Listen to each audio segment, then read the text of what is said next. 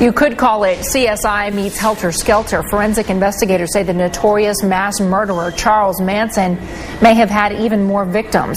Those investigators want to dig up the ranch where Manson and his cult of followers were arrested back in 1969. George Lewis is following the story from Burbank Bureau. George, how do you get this far away from that big story and find out perhaps there are more people buried at the Manson Ranch?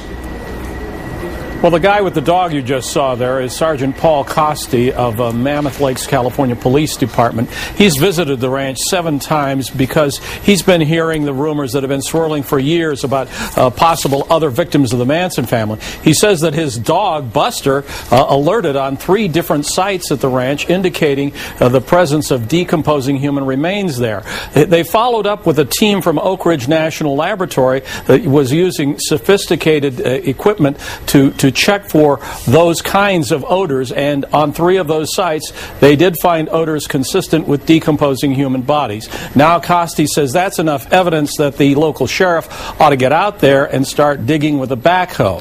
The problem is that Inyo County, California, where this ranch is located, is very poor. The sheriff doesn't want to spend money unless there's evidence of other possible murders out there. There has been no independent evidence of that. Other dog teams have gone out there, and they did not alert at the same sites where Paul Costi's dog alerted. So the mystery continues, Contessa. All right, George, thanks for bringing us up to date on what you know so far.